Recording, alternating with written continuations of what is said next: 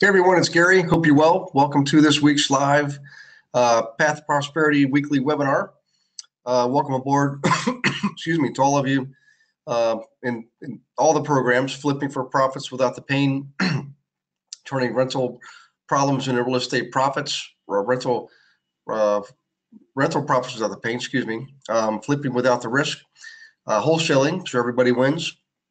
And of course, investor agent, make more money, not more work. So welcome to all the new students and all of you veteran students also. And also welcome to all of you who were just at my 3-day event. Many of you, obviously, we already know each other, but we had some new folks there, which was kind of neat. So welcome aboard. You'll notice a couple things here. Number one is we are live. We're not recording yet. So this is right now where I'm just kind of, I'm speaking freely right now, so you can all relax. But make sure you have some paper ready and a pen or pencil.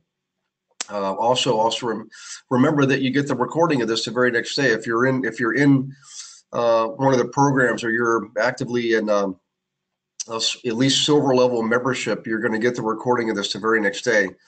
But in any case, we just had a big 3-day event. It was a lot of fun. Ryan Snow was there. Rock Thomas was there. That was really cool because we're all three in the same mastermind group, and we get to talk to each other quite a bit, but we don't get to see each other but a few times a year. And it was just kind of neat because we were sort of out of our element. Normally we're all together with 100 other guys, and we're doing some snow skiing, rock climbing, racing, Ferrari, stuff like that. So they were gracious enough to come down and speak to all of you guys at this 3-day event in Orlando. And in any case, pretty cool stuff. Great reviews. I think they're going to be putting some information out about that. As far as future events, I really don't know, guys. I know people were asking me, and I was thinking, okay, yeah, we'll do one next year too. I really was pleasantly surprised and quite frankly humbled by the response and request for another event. So we may be doing one in the New York City area towards like the end of September. Please don't, this is not anything that's planned, guys. It's just what we're talking about. And people were asking, can we do one every month? I don't know about that. I mean, I can see eventually doing that, but right now we're all pretty busy, not just me and the folks that work with me, Beverly and Jody and Paul and Judy and Elisa, but you guys are busy, okay? So, but regardless, I tell you what, the level of education, the level of networking was pretty phenomenal. And we were together really all day for 2 full days and most, up till early afternoon on Sunday, yesterday. So in any case, we're going to turn the recording on here in a minute, and I'll go over some basic housekeeping, some admin stuff, and then get into tonight's subject, which has to do with rentals. We've had a lot of feedback and a lot of input related to rentals. It's as a matter of fact, and I don't know why. Maybe it's something I said or something we went over in prior sessions, but there's a pretty substantial increase in interest in rentals, which is actually good. I mean, for me personally, I will tell you, you can't go wrong with buying rentals, okay? Nothing wrong with flipping, nothing wrong with wholesaling. It's just that neither of those two allow you to build substantial wealth and income. They provide, it's like the one-off. You wholesale a deal, you get paid once. You flip a house, you get paid once. You buy rentals, you get paid over and over and over again for as long as you own the property. And while you're getting paid, you also build equity, okay? Which means you're building your net worth. So lots of reasons for it. And maybe we've spoken about that several times, and that's why there's a peaked interest. So tonight we're going to talk about what do you actually do when you find one? How do you actually check it out? We've had prior sessions where we went over the front end, which is how do you actually identify the properties, the source of the properties. So we talked about that. And tonight we're going to talk about, let's say you actually go through your list, you identify the top picks, you go visit them, you do some worksheets, and you find out we're down to now maybe 1 to 3 properties. Well, that's what we're going to talk about tonight. At that point, what do we do? That's what we're going to talk about tonight, okay? So in any case, let's go ahead and turn on the recording here in a second. Most of you are signed on. I know it's Monday, but welcome aboard to all of you who are already online. And for those of you who come in late, you're going to be getting some of this in recording mode. If you're listening to it in recording mode, it's okay. You're just not going to be able to ask questions live like everyone else here. So in any case, guys, let me turn the recording. So hang on one second. Let's see. Okay, excuse me. We already are recording. Okay, news to me. They changed the platform here. We've been recording the whole time. Good thing I didn't tell any bad jokes, huh? So in any case, we are recording. All right, welcome aboard to everybody, veteran and new agents and students alike, whether you're investing in flips, rentals, wholesaling, whatever the case is, you're an agent serving the investors, welcome aboard. Tonight, we are going to talk about rentals and specifically, what do you do once you identify when you're going to potentially purchase? You get down to the final piece of the puzzle, and that's what we're going to talk about tonight. Again, the reason is you've shown a lot of interest in the last couple of weeks. As a matter of fact, it's been a dramatic difference. So I want to walk you through this process, give you the forms to use, the order to use them in, and how they all work together. This actually came up with the 3-day event this past weekend. Great example from Shelley from down in the St. Pete area in Florida. By the way, real quick, sorry, some housekeeping. I am currently in Savannah. I'm teaching in Savannah, Georgia tomorrow. I just taught in Jacksonville, Florida today. It was my last day in Florida going back to January 5th. I crossed over the line in January 5th from Georgia to Florida and been here ever since. So tomorrow, Savannah. Wednesday, I will be in Fayetteville, North Carolina. Thursday, I'll be in Richmond, Virginia. And Friday, I'm not teaching. I'm going to be with my dad for his 84th birthday. Going forward next week, beginning next week for 4 weeks, I will be in Virginia. Okay. So for those of you who are from Virginia, Maryland, Washington, D.C., just keep an eye out on the schedule and come see me at one of the classes. And that's my old stomping grounds, by the way, when I was growing up, high school, college. And so I don't mind at all having dinner with some of you. In fact, I'd love that if you want to have dinner. Let's see. After that, it's going to be North Carolina for the first half of May, followed by South Carolina, and then eventually into Georgia. All right. So a lot of you I know are in Georgia. So I'll be back there. We're likely to get David Evans more involved, who's from the Atlanta area. He's one of our students. He's doing quite well. And he actually emceed the event this past weekend. He and his dad are going forward into the coaching mastermind program. They got some great projects underway. So congratulations to David Evans and a big thanks to him for emceeing the event. So in any case, that's my schedule. For other housekeeping, please remember to get the recording of this the next day. It comes out in the email from Beverly. Okay. And you'll get this recording as well as other information related to the platforms, updates to the platforms, the systems, and also updates to content. And any other pertinent information she has to share, please always get the email and review that. Okay. Also remember, most of what you will need is in your members area. So myinvestmentservices.com, you log in, click on the members area, then log into the next level, which is for all of us, including me, silver level. Okay. And in there, you've got all of your content. As a matter of fact, let's just go there real quick. Okay.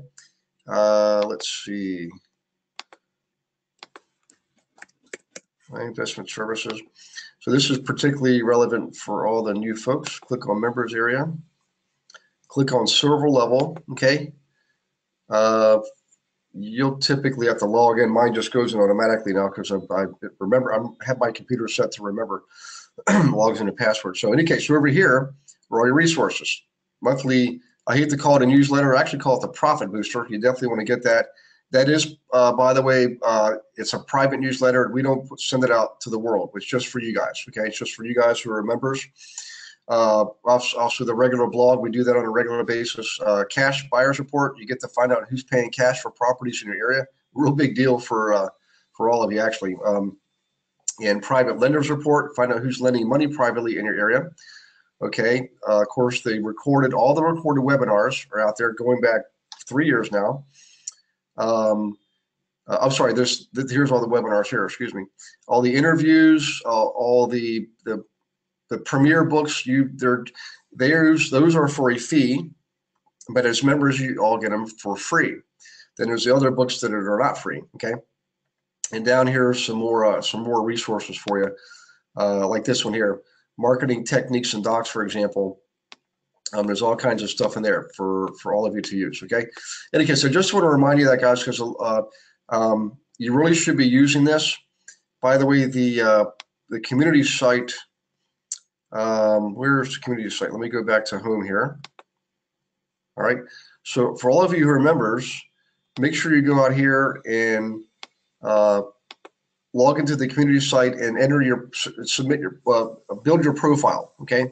Build your profile. You can get referrals off of this, which means you can make money for an agent just off referrals. If you're an agent or an investor, you can work with each other and find each other. We don't charge for that. That's just part of what you're paying for the membership dues. So if your agents out there can earn commissions just by being on here, okay?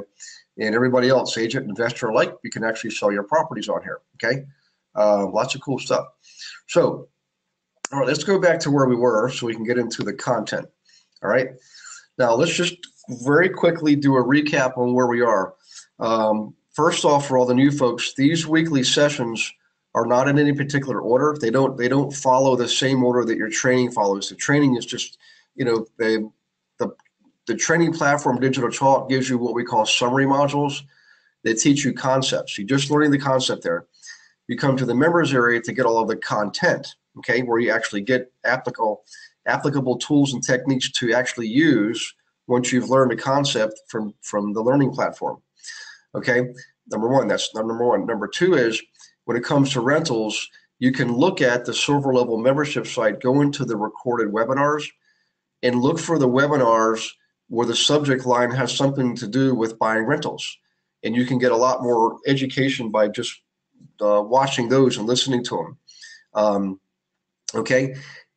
In previous months, we went through the process of how you actually identify where the rentals are, okay, the good rentals. We went through that process. Then we went through the process of once you identified a subset of properties by area, how do you actually narrow the list down doing basically a desktop review? Okay, that's for most of you, that's a 12-step process in your programs. There's one for flipping and one for rentals, okay? So they're in both of those programs. They're also in the wholesaling program and, of course, the investor agent program. So you follow that 12-step process. It takes you to this point, which is you've narrowed it down now to 1 to 3 properties, okay? And you're ready to pull the trigger and make an offer. We're going to do this process tonight so that you'll know exactly what to offer. Sound like a good deal? In fact, if you could give me some feedback on your question box. So let me just double check this here. Hey Faisal, good to see you, man, this past week, and I really appreciate you being there and being supportive, by the way, and helping out the other newer students. That was pretty awesome. So Faisal says, when will you be in New York City, PA, New Jersey area? So Faisal, I'll be right now. The schedule looks like it's going to be August in September for Northern New Jersey and New York City again. And really anything within an hour of New York City, not way upstate New York, like not Rochester, being Syracuse or Buffalo, none of those areas, not even Albany, just the city and pretty close by, maybe up the Hudson Valley a little bit. Connecticut definitely, and Northern New Jersey. That's August, September. PA, I literally was just there this past fall, so I probably won't be back in PA for quite a bit. Closest is going to be Virginia at this point, Faisal. Closest will be Virginia. So in any case, back to this. This is the report we used, and you all get this in your material. This is in all of your material that all of you get, okay? If you're either in the rental profits is at the PAIN program or the investor agent program, you're going to get this. But all of you have access to it through the silver level membership area, okay? Any case, obvious things up front. You put the property address in there, of course, because you're probably looking at multiple properties. Now, we do things in a particular order. When we're actually looking at a property, once we've done some financial analysis first, we always do that first, desktop analysis first. In fact, I'll show you a basic cash flow formula here in a minute. But first, I want to go through this. Assuming we've done the initial math based on the numbers that were given us. In other words, owners have provided us income expense data on the property, rent rolls, things like that, scheduled lease from tax returns. we crunch the numbers and determine this place is worth looking at. Now we're at the place looking at it. We want to do a physical analysis at this point. So this is the form we use. So literally this is you and I, you and your agent, or you and your client if you're an agent, going to the property and doing a physical analysis. And we always start with the outside first. Now this is a real basic form. There's other forms you get that are a lot more elaborate, a lot more detailed. We just use this one for teaching purposes, and you can use it in your analysis. I've used it thousands of times. But we start with the outside first because that's really when you come up to a property, whether you're an owner, renter, whatever, obviously the first thing you see is the outside. So you want to go through the process of physical analysis the same way you would do it as if you were going to the property and looking at it and all that. We're going to do that here tonight.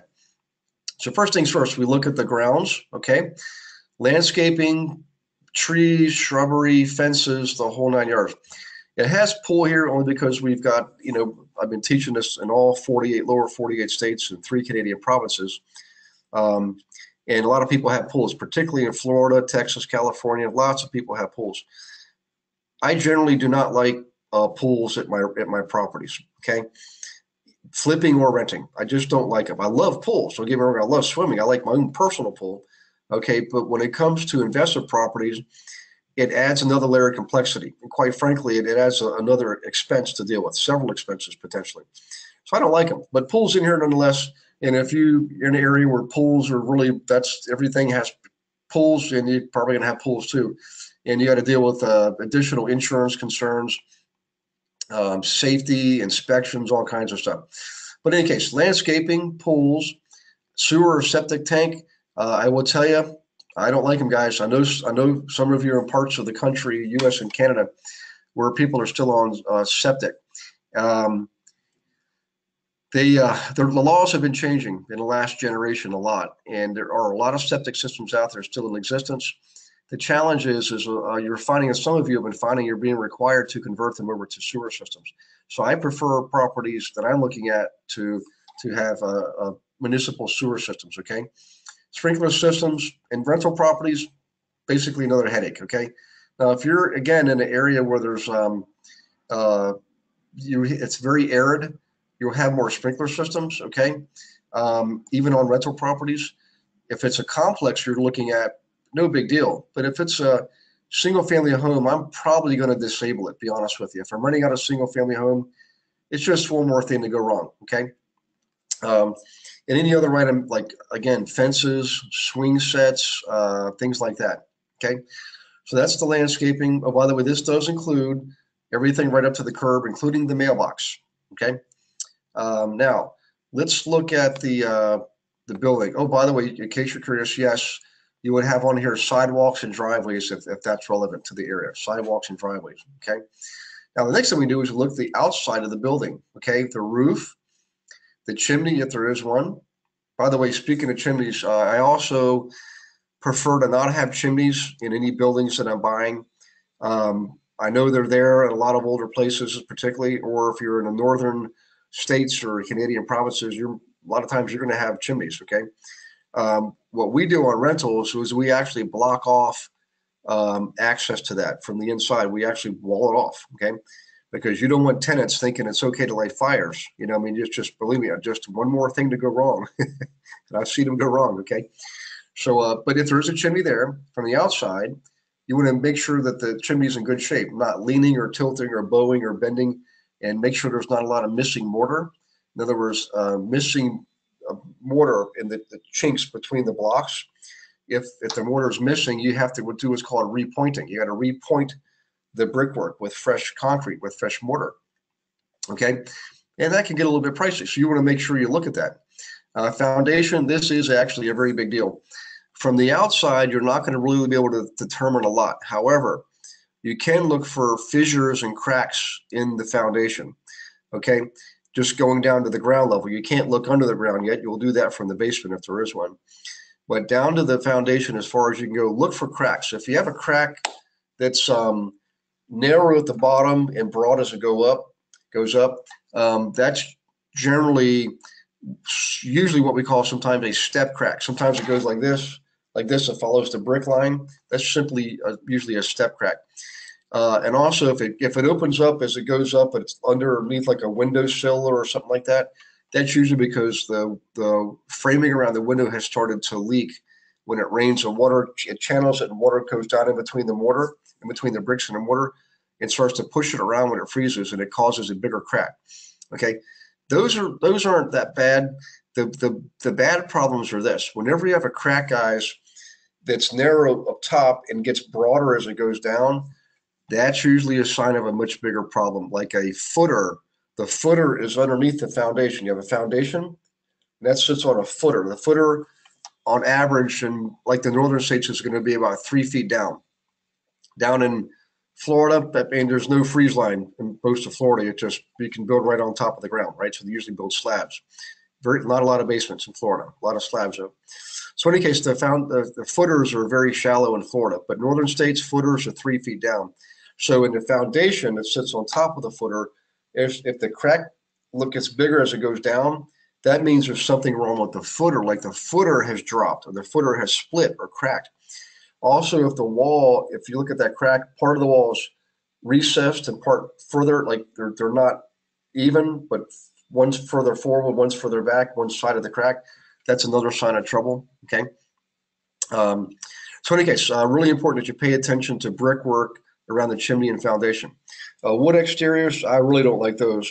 It's hard to believe there's some of them that are still in existence, but there are.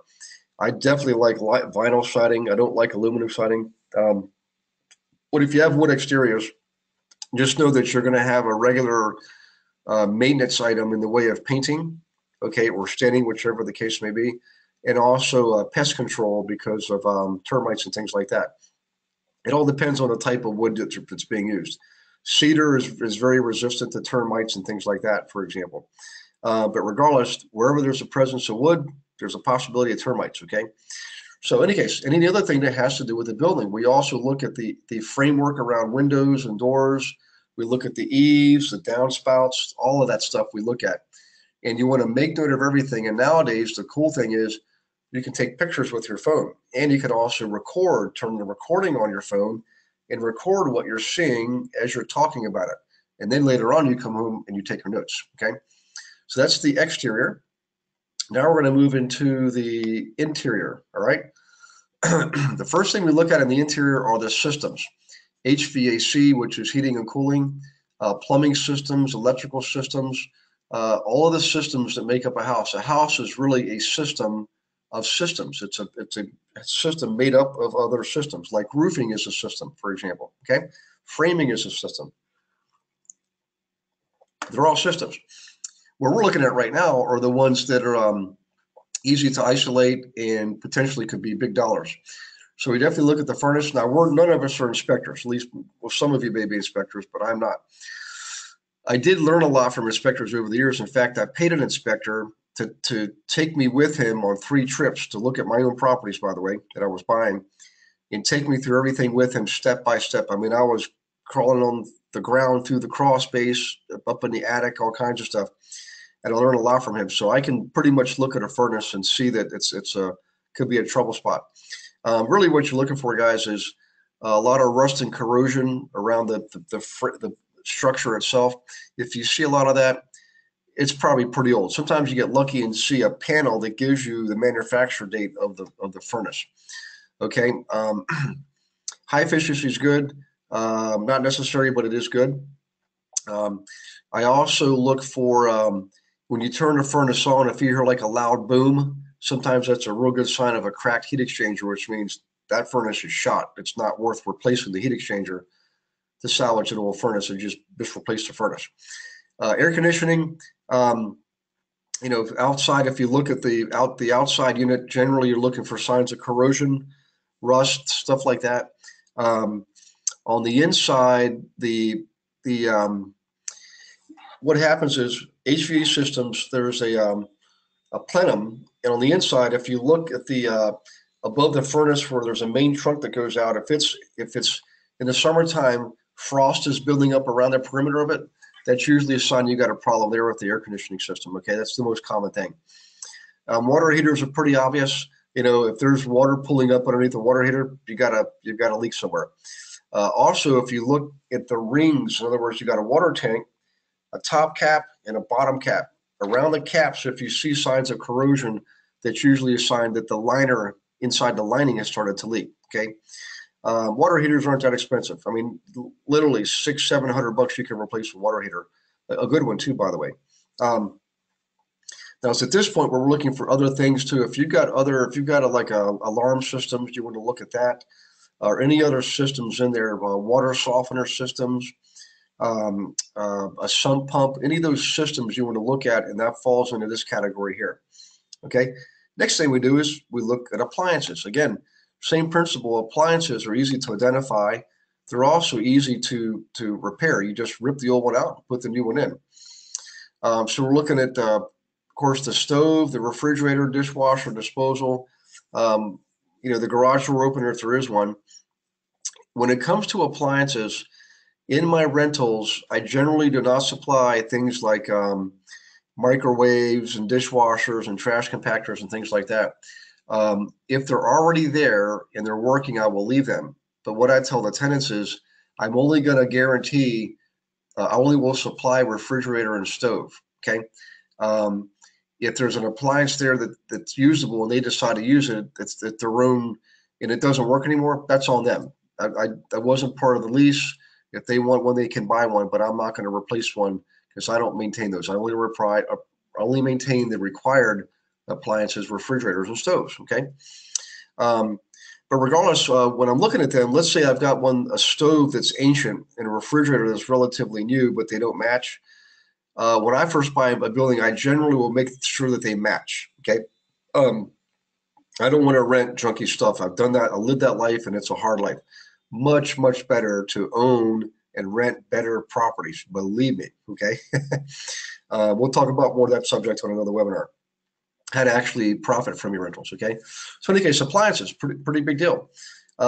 We talked about the systems already. So electrical system is one of those. Plumbing system. Oh, by the way, the electrical systems. Nowadays, it used to be we didn't get so concerned about this, but nowadays technology has evolved so much that we do not like to buy houses anymore that have the old two-wire system, which means if you look inside a wire, an actual line like that's got the sheathing on it, the white sheathing, you've got a hot line, a neutral line, and a grounding line, 3 basic pieces of wire in there. The old systems had 2 pieces of wire. Whenever you see that, you've got to be prepared. You may be spending some money to replace that old electrical system. Sometimes you're lucky, you just replace the electrical panel and the meter socket outside and what's called the service line from the weatherhead. Usually a couple $1,000 will do that. But if you've got to replace actual wiring, you're looking into a lot of money. Okay. Now, we'll tell you this, the old, what's called knob and tube wiring is no longer serviceable. And in fact, if you have a property inspected, sometimes insurance companies will not insure a property with old knob and tube wiring. Not only that, if you're renting them, some municipalities, some jurisdictions will not allow you to rent a unit with the old knob and tube wiring because it's aluminum wiring, which means it's very dangerous. They can catch fire. That's why we used to have house fires more often, electrical house fires, excuse me. But also they're not grounded. They're not safe. Okay. So I used to be, I would buy them and I would replace the panels and meter sockets and replace the wiring in the basement in the areas I could see, and then cap it off after that and leave it in the walls. That was legal, actually. Okay. And you can also put in what's called a ground fault interrupt circuit on the panel, run your 2-line wire to that. And if there ever is a short, the ground fault interrupt, which is the 3-line breaker, will actually trip. So that actually is a workaround that we were using for a while to add some safety to the system. But nowadays, I just want the better stuff. I don't want that old stuff. I want the better stuff. Okay. So we look at electrical systems, all right, and we look at plumbing systems. You definitely want to flush all the toilets, run all the tubs, and run all the faucets in a house before you ever buy it. Run the water and let the sinks fill up, let the tubs fill up, and let them drain, and watch the draining. See if it's slow or is it normal, and then go down in the basement areas and look for the lines coming down and see if you see any water coming in, water coming down, dripping, because you've probably got a leaky valve somewhere, or wherever there's a union, two pipes coming together. Sometimes the seal has gone bad on that. But also, I'm looking more for the PVC waste lines, basically the big white plastic, or ABS. Also on the supply lines, I'm still okay with copper for the most part, but I really like to see the PEX, which is the really hard, dense plastic supply lines for hot and cold supply. Those are good systems. They're modern. If something freezes, they don't break. The old copper lines used to they might be able to freeze once or twice, but eventually they're going to break on you. And there's nothing wrong with having broken water pipes in the wintertime. Good Lord. But with the PEX lines, you don't have to worry about that. Okay. So plumbing, electrical, pretty important stuff. Okay, now we're getting into windows and doors. All right. Tub enclosures, glass doors, glass and windows replacing glass and windows and other glass surfaces like in shower doors can get a little bit pricey. Mirrors can be quite pricey. Okay, so this includes mirrors, right?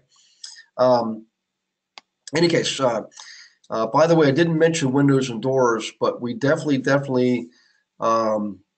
we want to have new or newer windows and doors. So what I like to see in windows is double pane and vinyl clad windows, usually with 30-year warranties. American Craftsman makes a really good window that's very affordable, and they got a great warranty. They're double pane, double hung, vinyl clad, which means you don't have to paint them, and they're essentially maintenance free, and they'll last you 30 years, right? On doors, I like to see insulated metal doors for my exterior doors, and just the basic 6-panel interior doors for the interior doors. Okay, carpets and drapery, all that kind of stuff, chandeliers.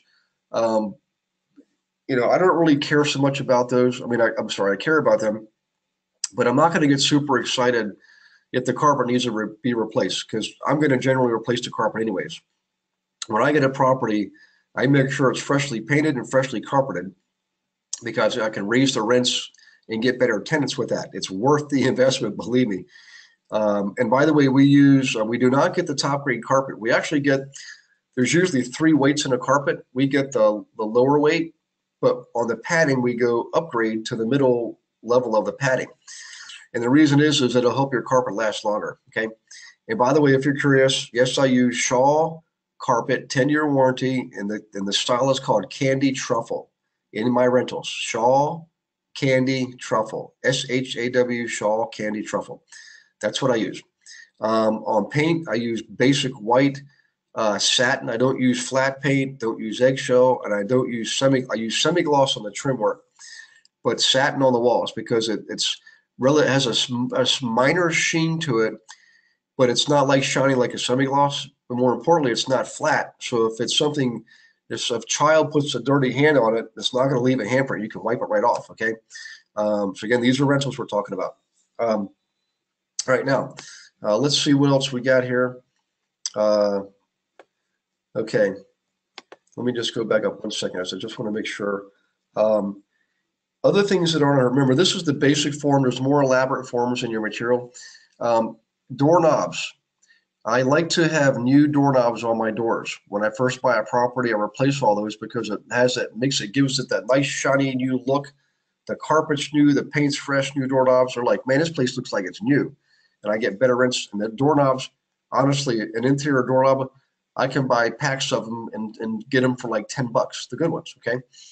Also, electrical outlet plates, light switch plates, and outlet plates. I replace all those, because you can get them for basically 10 cents a piece, and it's just pay somebody an hourly rate to go around and replace all the outlet covers and light switch covers. Okay.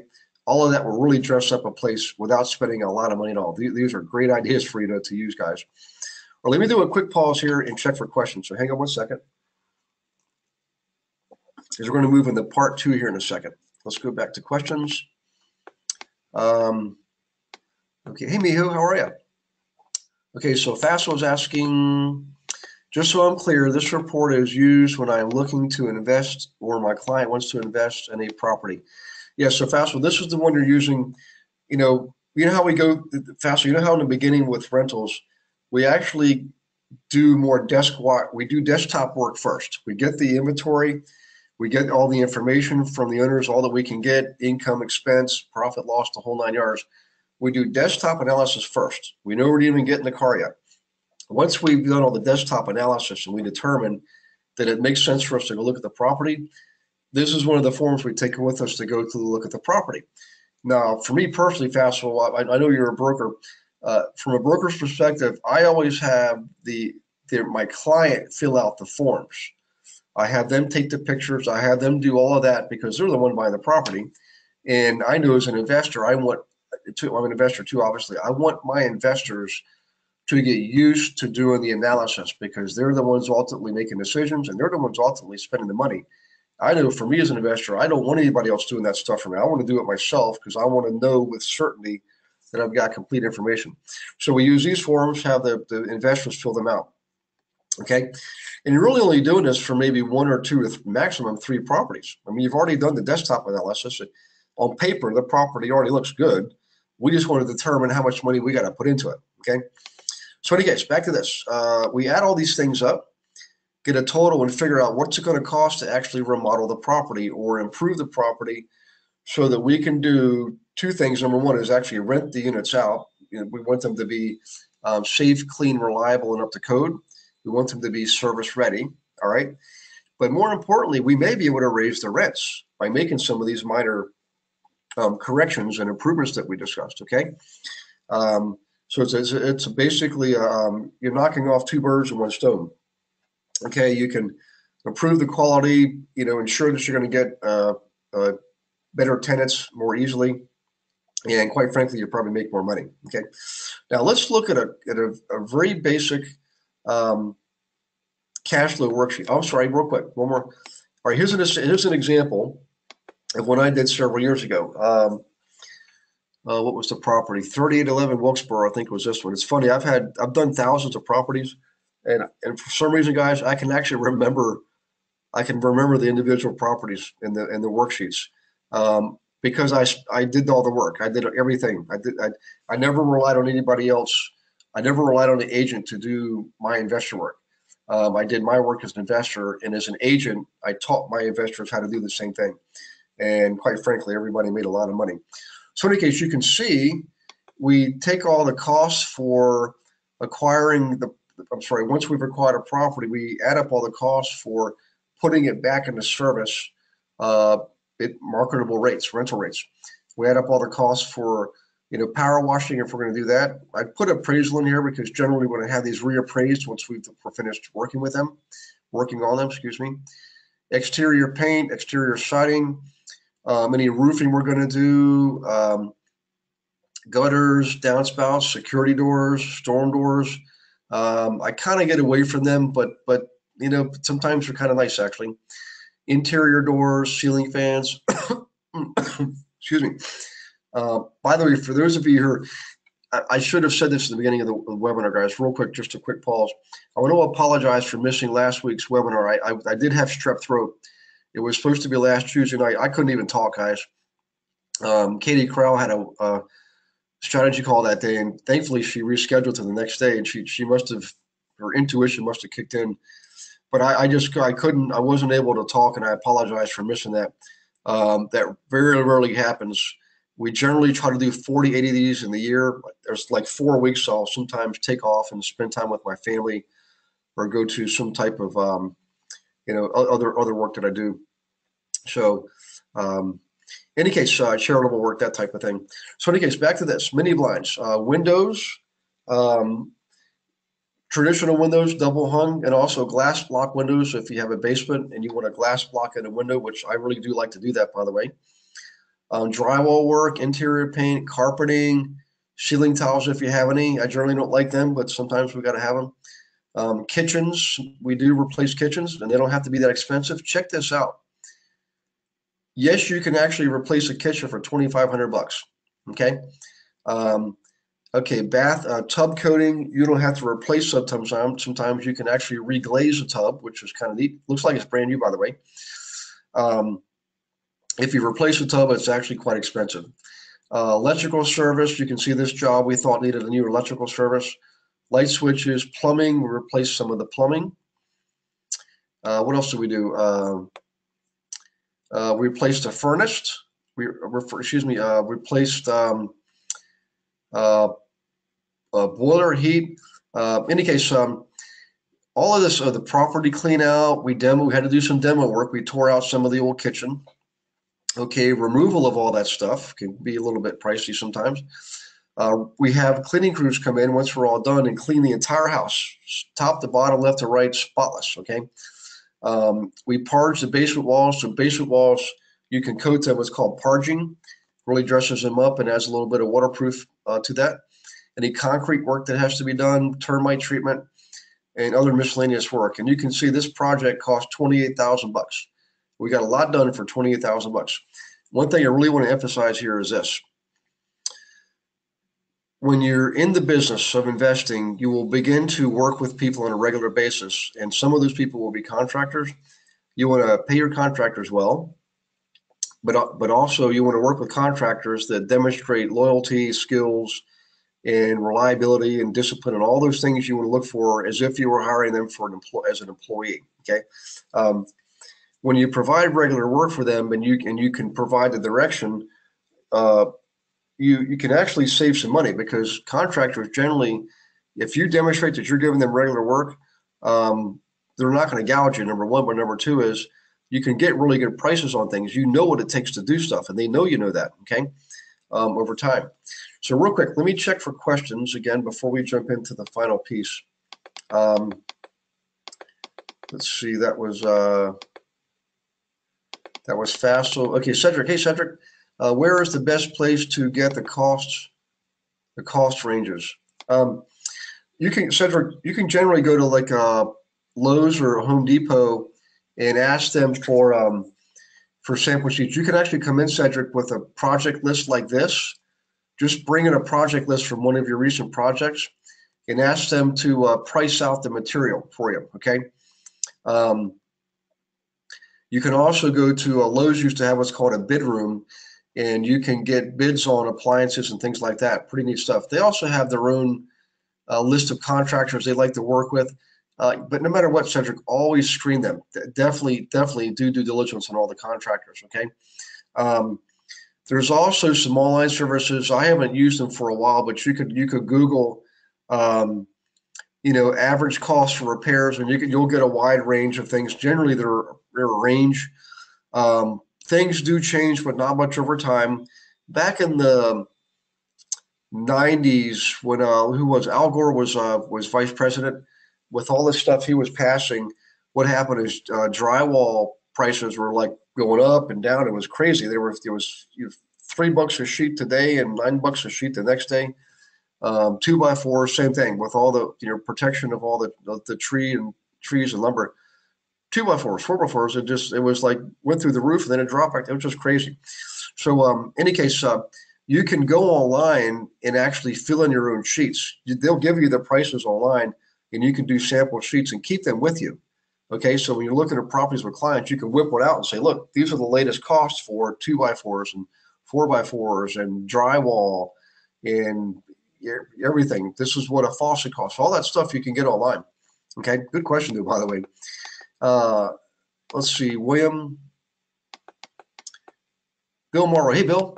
Okay, Bill Morrow, is the estimated repair cost list available somewhere on the website? I don't know that it's on the website, Bill, but this is in your material. All the material you got, this is in there. I will tell you though, these numbers are definitely going to be dated, because that example, I don't know where the example came from, but what I would generally, this is what I did. I always would go to my local investors club meetings just once a month and connect with everybody. And I would get to meet the contractors, and I would always ask them for samples of jobs they've done, to give me a portfolio, like a photo album, jobs they've done with cost sheets and all that. That's one of the best things you can do, actually, for Cedric and Bill. Just go to the next meeting and say, hey, I'd like to potentially work with you. Can you provide me a sample of some of the jobs you've done with the associated costs? They'll have that. If they don't, they're nuts, or they're not telling you the truth. But they should have that, because they need to absolutely estimate things by component and by hour. And In fact, you might want to get both. You want to see what they're charging by the hour and what they're charging. A component would be the component of painting, for example, or the component of plumbing. What are they charging to replace the copper in the house, for example? Material, and labor. So they'll, if you ask them, they'll give it to you. Okay. Matter of fact, you know what, Bill? I'd probably do that first, actually. So, okay, good questions. Let me do this. Let me go to the next piece here. I want to go through by the way, we will spend another session just talking about contractors, okay? There's a lot more to this than meets the eye. It is in your material that you can read, but I want to go over it with you live. Maybe we'll do that next week, actually, okay? Talk about contractors. But here's what I want to kind of wrap up here. I'm going to spend a moment on this. I know some of you have seen this, but I want to explain how you actually use this relative to the cost sheet that we just came up with, okay? So first things first, number one, you're always doing this before you even go to the property. You're getting all the income and expense data. What are the gross rents, taxes, insurance, utilities, maintenance and repair, property management costs. So you add up all the expenses. Then you take your gross rents, of course, subtract all the expenses. You end up with your net operating income. So net operating income, again, is your rents minus expenses equals NOI. That's typically on a monthly basis, and you want to annualize that. So take the monthly figures, multiply times 12, and you get your annual figures, which the lenders will want to see. Okay, so you take your NOI, which is your cash in your pocket after known expenses, and deduct your mortgage payment from that, and you got your monthly cash flow, okay? So we always do that first before we look at a property, but from this information, from your project sheet, your cost sheet for remodeling, and your cash flow sheet on the rental income, you're going to determine what you're going to offer on this property. You're going to offer what we call the ARV. I don't know if I have this in here or not. Yeah, let's go back here. Let's do this. I want to explain this to you because this came up this weekend. Generally speaking, when you're looking at a property, you're going to look at the income and expenses of the property, and based on that, you're gonna make an offer on the property. Now, that's all well and good, assuming the property doesn't need any maintenance and repairs. Okay, there's no deferred maintenance. It doesn't need wiring and plumbing and so forth and so on. So, whenever you determine the value of a property, this is really critical, guys. Actually, please write this down. You then want to deduct the cost of the deferred maintenance. What's it going to cost you to remedy any deferred maintenance, like electrical, plumbing, and so forth and so on? You deduct that amount from what you're going to offer on the property, and then that's your new resulting offer on the property. It's an adjusted offer price, because you've got to account for those deferred maintenance items, the capital improvement items, okay? Now, there is an exception here, and this is what came up this weekend. If you're going to be making improvements on a property that will result in increased rents, which means you're going to have now increased profits on the property, and yet your monthly expenses are really not going to change that much. You're not going to have higher taxes. You're not going to have higher utility bills. You're not going to have higher maintenance and repair bills because you're taking care of them. What I'm getting at is this. A lot of people have always asked me, say, hey, Gary, if I calculate the return on the property the way it is today, based on the numbers the owner gave me, and I determine my offer price based on that, then I deduct what it's going to take to replace the roof, replace the furnace, and replace the kitchen, I'll never get my offer accepted. It's going to be way too low. And I understand that. So here's what you do. And I've had people tell me that I'm crazy, but I tell you, all the old gurus I learned from, every one of them said at some point you've got to grapple with this, and here's what you do. If you're going to have increased rents on the property, that means you need to do what's called a pro forma. You're going to project what the real income and expense is going to be, profit and loss, in other words, after you've purchased the property and after you've made your repairs.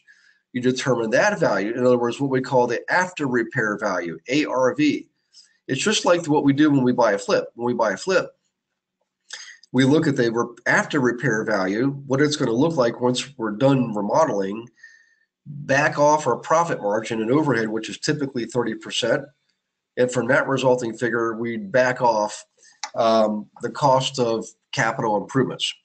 It's really no different with rentals, guys. I know it's a rental property you're keeping. You're not flipping it, generally speaking, but the same principle applies. If you're going to be improving the performance of the property, you need to start with what is that future value after it's remodeled and the rents are increased.